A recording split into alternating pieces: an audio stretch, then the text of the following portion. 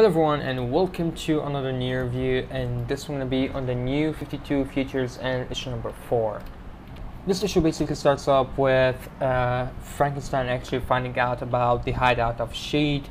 He was going there to take them down, but instead we saw that he was actually rolled out for some reason, and we finally find out why.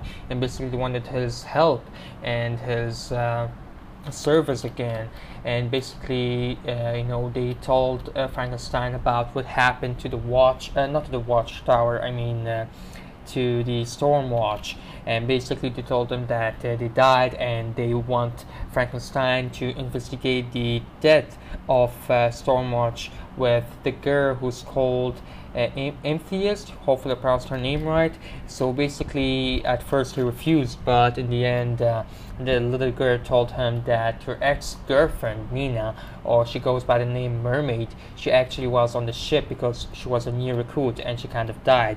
And in the end of that little story, we got that the professor is going to take a shortcut so they won't waste time traveling through space, and he's gonna take it through the Phantom Zone. Here on we see Red Robin is kind of running around with this girl, and they're just talking about how she wants to see his past, or more like know about it, because he never talked about it to her. And in the end he kind of got shocked by the news that we're reporting that Batman Beyond is in this city.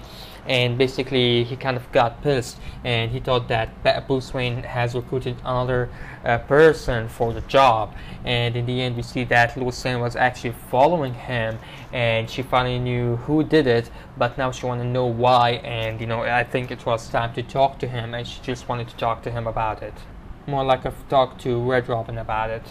So basically later on we see that there are these two people who are called Plastique, and I think the other guy was called Key, I'm not sure, but weird names. Anyway, Plastique was kind of the girl that looks like of Harley Quinn, she had that kind of personality. They called up on a guy who's called Eddie, or goes by the name Coil, and basically they want him to join them breaking into Terrific Tech. They want to get something from there, and basically that was pretty much for this little story right here. Later on we see that they took us to Grifter. He's doing his job, killing off aliens until we see that he's collecting these tablets and these phones, and basically he's doing it because of Justin, his friend, who told him to collect them for some reason.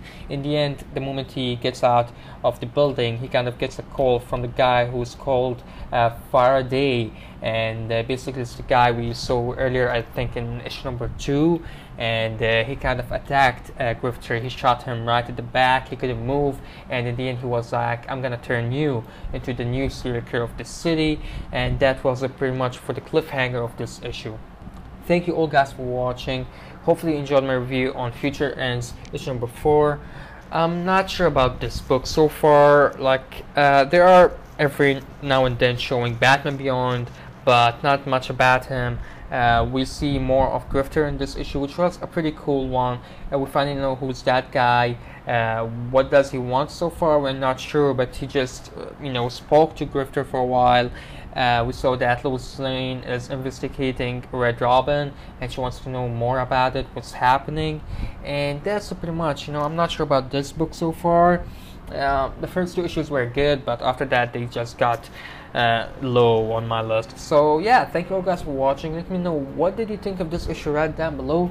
Don't forget to subscribe, comment, like, share, and see you guys around. Take care.